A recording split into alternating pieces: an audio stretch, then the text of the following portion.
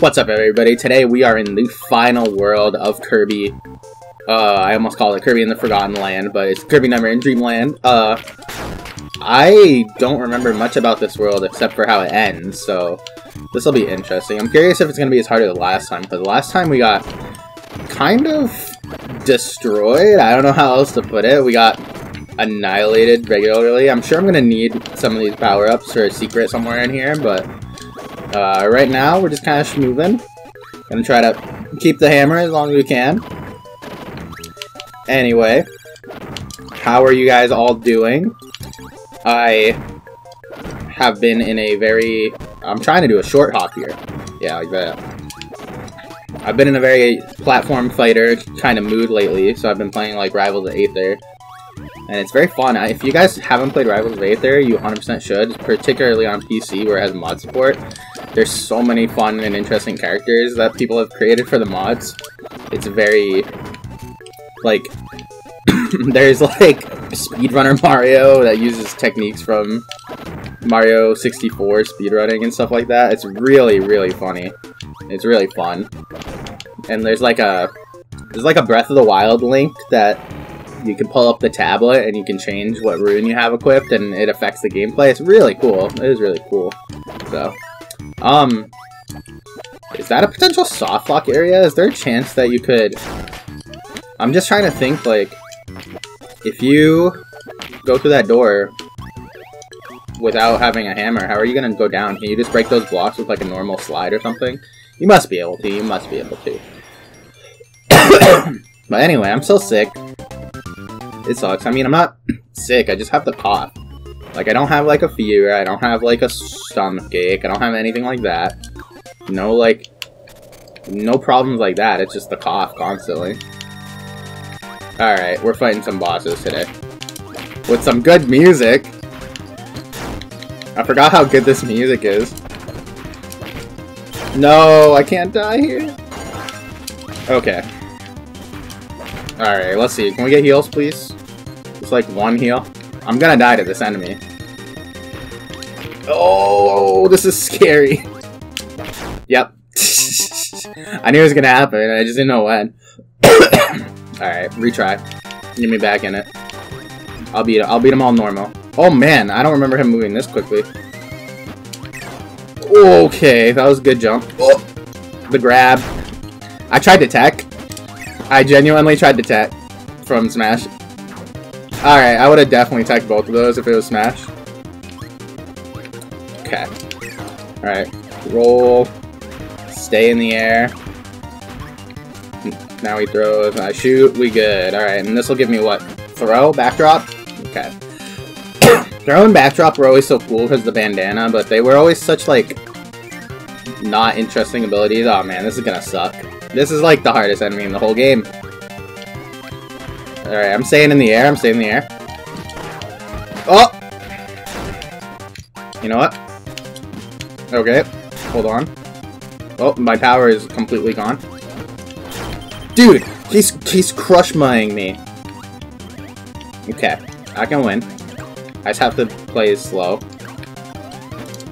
Okay, that's too slow. Way too slow. I played it a little too slow.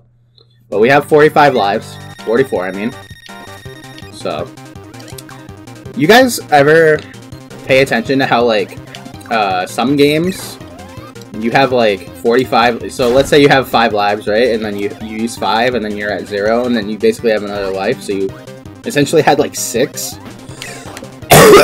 But other games, it's like, you have 5 lives, use those 5, and then as soon as it hits 0, the game's over. It's very odd that... I feel like that should be, like, a standard thing at this point. But it's still not a thing. I hate lives in general. I mean, in this game, it's not really an issue at all. I have so many lives. But, like... even with all of the deaths I've been doing, I have so many lives still, but in other games, lives can just be annoying and make you replay content that you don't really want to replay. Okay. Okay, that's not... this is not the strategy. I'm sick of having this cough, I really am. Come back to me, Star. Okay, alright, couple more hits. We can make one mistake. I think we just stay in the air and then bait out a jump. Come on. Okay, good. Alright, one more, one more. We're doing pretty good, we're doing pretty good. Try to stay in the air and just avoid. Avoid, deny, defend. What is it? You guys know about avoid, deny, defend, right? Yo, look at all these lives! All of the deaths I had on this level didn't mean anything! Okay, I'm floating.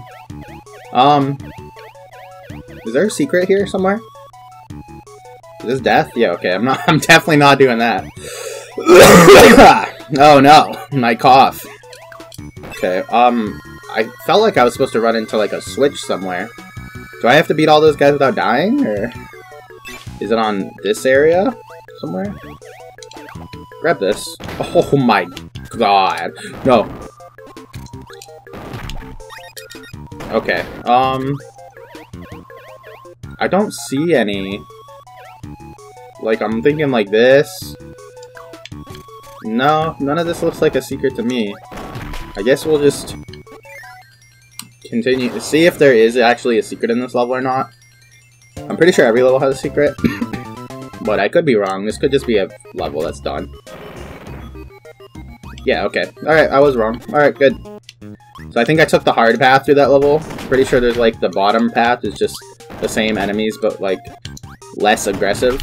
So did it for fun. You know what they say.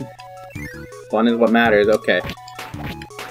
Speaking of fun is what matters, how do you guys feel about the ever-growing divide in, like, multiplayer games where every game series, like Call of Duty and Fortnite and everything, has become so hyper based on competition and competitive play? Like, Call of Duty in particular always bothers me because it's something I grew up playing a lot and it's a really fun game. But then it's like, now it's like, if you play even slightly better than average, you'll get queued up with, like, the people who only care about winning so much that they use the top 3 guns only in the game, and every single match is, like, the exact same experience of, like, either use the most broken stuff, or you're not gonna get to play the game or have any kind of fun at all, and it's like, I just don't like that. And then stuff like Halo, where it's like, you know, they tried with Halo Infinite and Halo, okay, I definitely missed a secret in this level, but I'm not sure where. You know, they tried with, like, Halo Infinite and Halo 5 to make this, like, super hyper competitive Halo, okay, I guess I didn't. Like, hyper competitive Halo experiences where it's, like, based on esports, and it's like, you know, Halo was originally, like, a party game, right? Like, we would jump on Halo and we would have fun just, like, jumping around the maps and driving cars into people and stuff like that, you know? It was like, the game was supposed to be fun first, and then, like, shooty haha later. There was a ranked playlist. I mean, it had the similar rules to the normal playlist, but it wasn't ever like, you know, competition first, PvP, you know, it's supposed to be for fun. That's the whole point of Halo. It's supposed to be a game that you play. Oh, wow, that couldn't have ended any worse. Okay, this time, this is free. But yeah, I don't know, it's just, it's very weird, it's very difficult to, you know, I've been having an issue of, like, I want to play multiplayer games, but if I play, I really want a good shooter to play, but, like, every shooter is just, like, you either use the most broken stuff to compete with the people that are also using it, or you don't play the game. And then the stuff like Halo is like, you know, I tried to play Halo 3 recently, and I played multiple games, and it's just like, basically just people camping with battle rifles in, like, the same spot in different maps, and it's like, there's vehicles on, I queued for the non-precision game mode, because it's supposed to be, like, more fun. And then people just immediately grab VR and just camp, and it's like... It's not a...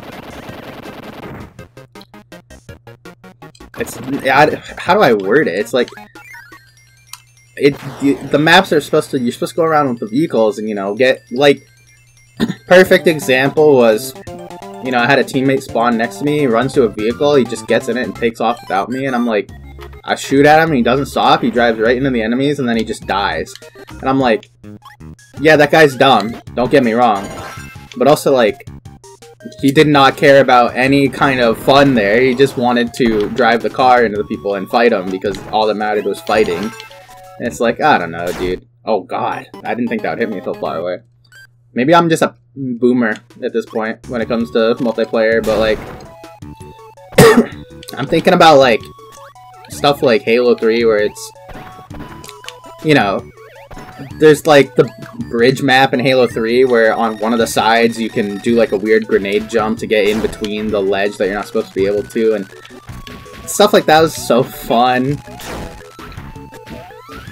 The maps where there's like the secrets out of bounds, people would try to get out of bounds, and I don't know.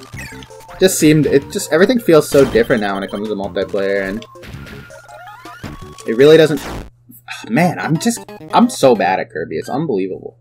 I think I'm just so well adjusted to the modern Kirby, where it's like literally there's no challenge at all for most of the game. Which, I mean, that's not a bad thing. Those games are still fun, but this I actually have to, like, react to things and try to actually play the game, rather than just kind of, like, float around and do nothing. Which, I don't know, it's weird. I think that...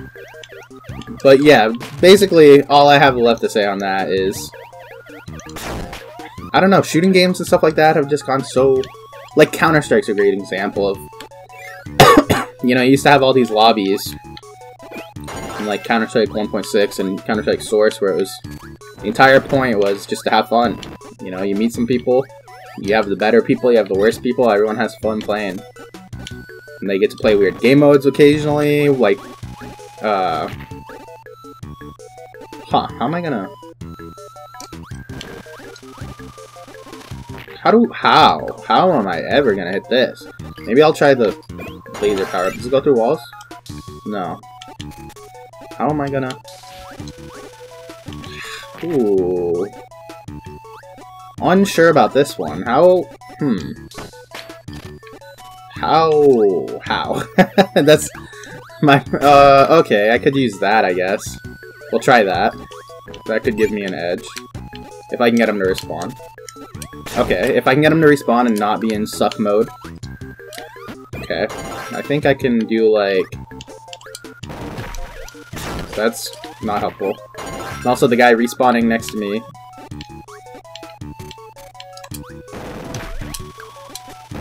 Oh, okay, you can't go into it from there.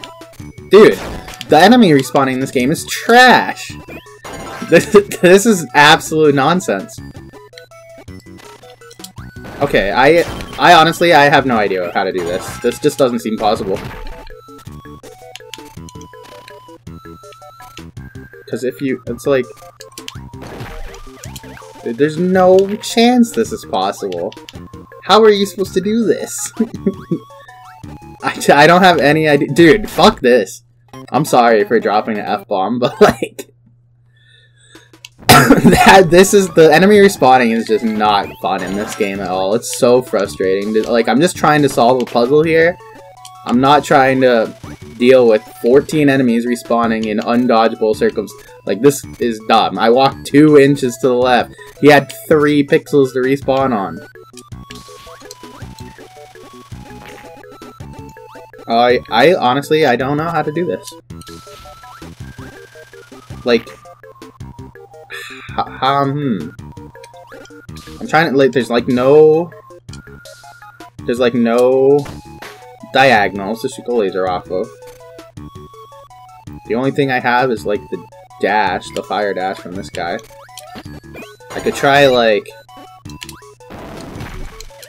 no, and then I get hit in the back because the game's trash.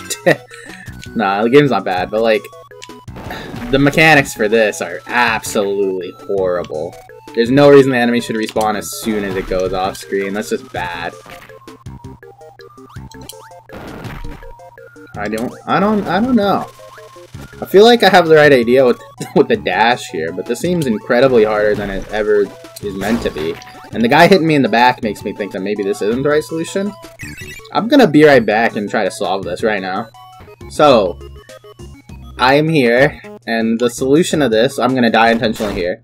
The solution of this seems pretty nonsense. So far I haven't really liked a lot of these, like, late game secrets. They're kind of just not good.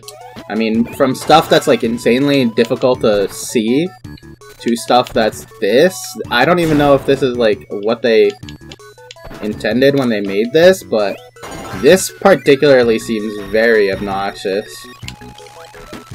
The fact that they want you to, like, drop this crash power-up, and then recapture it, and then drop it, and then recapture it. Okay, I might just die. Okay. I'm gonna wait for this guy to despawn, and I have to make it through the next 2 rooms with only 1 health. Which is definitely not gonna happen, and I'm gonna be kinda mad about it. Okay, there's enemies. Alright, cool. Awesome. And now I have to redo it all again. Man, the ending of this game has just been not very good. Really, like, maybe I should just ignore the secrets and just try to finish the game, because this is kinda... This is just frustrating. This isn't like... Okay. Awesome. Nice to know that there's no way to tell how far you gotta be away from these guys to not take damage. You just have to know. Yeah, honestly, I'm genuinely frustrated at this level. This in particular is just nonsense. This room right here, where it's like, hey, you're gonna juggle this power up so that you can get it 5 because you need to use crash. Can you hit the wall, dude? Come on. Okay, well, he didn't even drop an enemy that time. Okay, this time you should. Yeah, this isn't that bad, but just as like a... Okay. Alright, dude. Hit the wall! Oh my lord! Oh my freaking god. Like, just hit... Okay. No, don't get tired. Okay, good. Good. I'm glad that they have priority on that. I forgot that was a thing. Okay, don't get hit by the... Don't fall down the pit, please. Alright, well, this is the end of my 100% run, because I'm just not having fun doing this. Sorry, guys. I tried my best, but... Kirby... It defeated me. It defeated my mindset. I will not succumb to... Actually, you know what? I'm not even finishing this level. We're out of here. I hope that up there... Oh, hey, this is like the original game. That's pretty cool. I didn't remember this. That's awesome. I hope that up there in that cannon was just like some 1-ups. And that it wasn't actually like a secret button. Because the door is... the door's not red. Which makes me think that it's not actually a secret, which is even more frustrating if that's not a button. Okay. You can see the star on the screen from me shooting it out, but the damage took priority, I guess. Alright. Now that I'm not worried about that secret, I can go back to having fun. That was just so frustrating. I like, the secrets, like the last episode, I had to cut like 3 things out of me, like just running around trying to figure out what to do. And that I had to like succumb to looking up like, alright, how do I do this? What's the solution? Because I didn't know that Crash could light the little ropes on fire. I feel like that's never used in any of the other Kirby games. Usually you have access to some kind of fire power-up, and it's more about getting to the cannon rather than solving how to light it. But either way, we're continuing on. I actually really like this level so far. This is cool. It's like a retread of all the levels from the Game Boy Color one, which I don't know how I feel about the original Game Boy Color one. I don't particularly think it's that great, but I don't think it's, like, bad either. Okay. I'm just tanking damage at this point. We're almost done. It's over. And then I get to play a game that I'm really excited for. This game turned out to be, like... I'm not saying worse than I thought, or worse than I remembered it, but, like, a lot less fun than I remember it as a kid. I think I probably had a lot more, like, leniency for kinda nonsensical stuff like that as a kid, because I had so much time and no, like, real-world things going on, so... Well, now it's like, if I want to play Kirby... Okay, well, if there's a secret in this one, I'm gonna go find it, so I'll meet you at the secret. Alright, I found the secret. It was the moon right above the final door. I saw it as I was passing by, and I looked at it, and I was already heading into the final door, and I was like, I might have just missed a secret. But we're here. So I think that my final thoughts, really, on this game, as we're about to go into, like, the final battle, is that... I think it probably went down on my list of favorite games. I didn't remember the enemy placement being so brutal, where it's like, if you don't already know where everything is, you're gonna be taking hit after hit from stuff that's just spawning off screen. And then, like, the way the enemies respawn is absolutely unfun and just needlessly tedious. I'm trying to get, like, a good power-up here, but I don't know which ones are which. I wish that they all were just kind of like Kirby Superstar. Kind of want Sword. If we could find Sword, it would be great. But yeah, so I think that my current Kirby list, this would probably be pretty, like, mid-tier.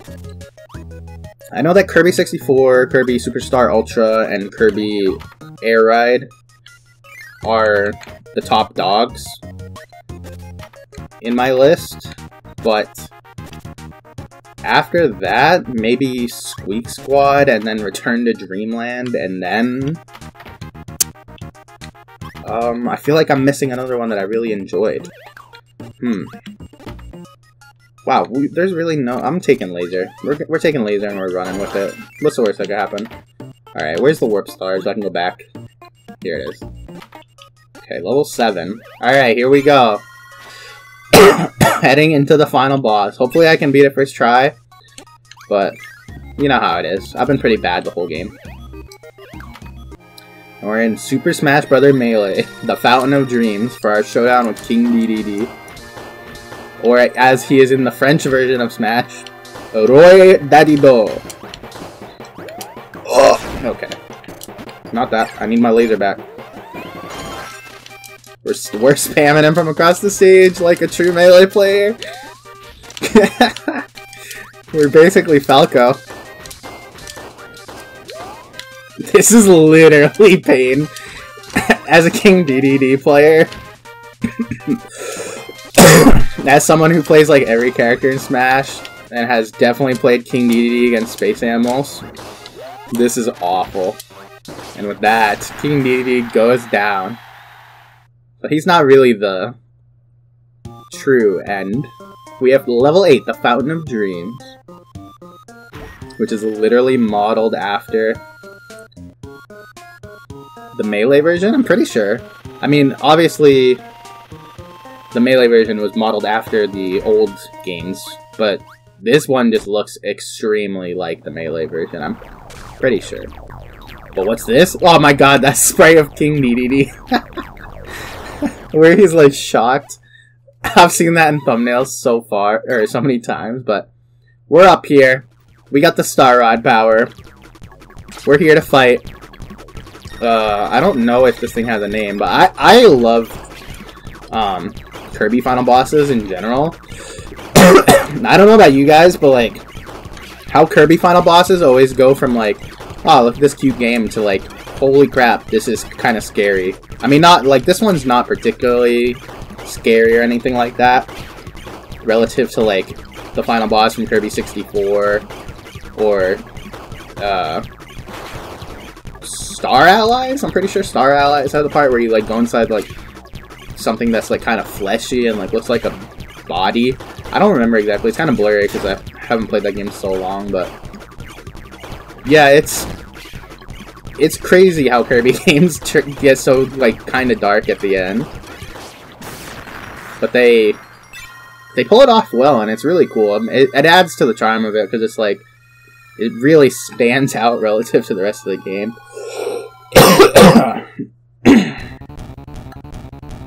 Alright, we are here.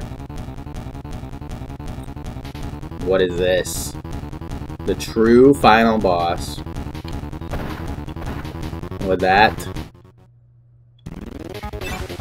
our star gets broken and we are on the ground with our true final boss here. I remember this fight being really cool. I don't remember it being too difficult, but I could be wrong. It could have just been a thing that's like I played it so much as a kid that it wasn't hard. But let's see. So far, I mean, I've done like half his health, and I haven't really, nothing's really happened. I mean, if I die, I'm not particularly worried about it. Okay, that's a little bad. Now I'm kind of worried. Alright, over. Okay, not over. Probably should have just went under. Okay. Alright. Spawned on top of me while I was already in the air. That kind of sucks, but we're back. Thankfully, we don't have to redo Phase 1. Because Phase 1's not particularly exciting at all. Dude! This game, I'm telling you. It gets lower on my list every single level for the past 2 worlds. I mean, like, I really enjoyed this game as a kid. Enough that I kept playing it over and over, but... Oh yeah, this game's definitely below Amazing Mirror, too. No question, after playing it. But I still don't think it's bad. It's definitely not a bad Kirby game. It's just very... It's not what I remember it. I remember it being just, like, kind of a casual, fun experience, but, like, man, some of the enemy placement, the enemies respawning, some of the secrets were not very casual friendly. I kind of wanted something more tame and relaxing after playing Ocarina of Time, but a lot of the time I was just kind of frustrated by getting hit by stuff like spawning off screen that I wasn't able to react to because I didn't know it was there ahead of time. So, I just gotta play a little good here and I'll be fine. I think the stars do more damage than the rod itself does. I don't remember that attack, so that was kind of scary. You gonna do another... Okay. Alright, I'm throwing. I might die, but it's gonna be close. Okay, good. We need one more hit. Please don't spawn on top. Nice, we did it. He's upside down. I believe that's the ending. I'm pretty sure we won. I can't believe I did it with 1 health left. Sheesh. Alright. 100% complete. Now you can choose extra from the start game menu. Wow, I actually 100%ed it. Okay, so that cannon that I spent so much time looking at. Oh my god, the moon's gone. The whole planet's gonna be... The tides are gonna be changed, the oceans are gonna raise, and everything's gonna die. Our hero Kirby has fought bravely to recover the Star Rod. But King Dedede didn't mean any harm. He certainly wasn't trying to harm the Fountain of Dreams. It all began when the nightmares appeared in the fountain. The nightmares erode the currents of the Fountain of Dreams, wreaking havoc and tormenting the residents of Dreamland. Look at King Dedede. When King Dedede hid the Star Rod, the power source of the Fountain of Dreams, he was actually hiding it safely away from the nightmares. Borrowing King Dedede's power, Kirby managed to defeat the nightmares. Now that the Star Rod is returned to the fountain, everyone's dreams will return. So fluff up your pillow and get ready for a good night's sleep. Wow, he just throws it. I can't believe he has such good aim! He should play baseball. Is there a baseball Kirby power-up in any of the games? I don't remember, actually. I know there's, like, Yo-Yo, and there's Gun in the most recent ones. but like, that's crazy. Overall, I mean, I definitely enjoyed playing through this game. I think it was worth playing through it, but I don't know. It's just some of the stuff was just so much like more obnoxious than I remember. It wasn't like terrible. Definitely not the worst Kirby game. Definitely not a bad game. But like just some of the decisions, I feel like it was intentionally made to kind of waste your time in some places. Like if we spawn enemies in ways that you can't know that they're there, it either forces you to slow down constantly, or you're gonna get hit by them and die more often, and you're gonna have to replay sections, which makes the game feel longer than it actually is. So I don't know, it's very weird. It's very weird. Overall, I wonder how many of these problems with this game are results of just being basically copy and pasted stuff from the NES game, because the NES was like very much, we have to make stuff kind of nonsense so that it lasts longer, so that you feel like you got your money's worth out of a game that's probably I wonder how much this game launched at on the NES. Probably like $50, $60. I mean, I know a lot of games launched at like Earthbound. I'm pretty sure Earthbound launched at like $90, which is crazy because that's like $150 for a single game today. Also, I've never used the ball power-up a single time in my life. The ball power-up's so useless, but either way, the problems were still here in this game, so they could have, you know, made it less bad. Another thing is that, like, they could have, like, taken stuff from Kirby Superstar and Kirby 64 and added it to this game, since it's a remake instead of a, like, a port. Like, this is a full remake, so, like, why aren't there, like, why can't you swing the sword in, like, multiple directions and do, like, up slash and down slash and stuff? Was that in Kirby Superstar? I don't remember. I'm pretty sure it was. But, like, if it wasn't, it should have been invented for this game. Now you can play a new sub-game, Boss Endurance, okay? So, returning to our save file, I just want to see that 100% to feel good about it. Hero of Lore. It's like the Hero of Time. Sub-games. Fight the bosses and beat them. Wow. Now, Extra Mode. Play with half your vitality. I'm pretty sure if you beat Extra Mode, you unlock the ability to play through the whole game with Meta Knight, but for now, guys, thank you so much for watching the series. Next up, it looks like we're going to be playing Metroid Prime, so I will see you then. Take care, everybody.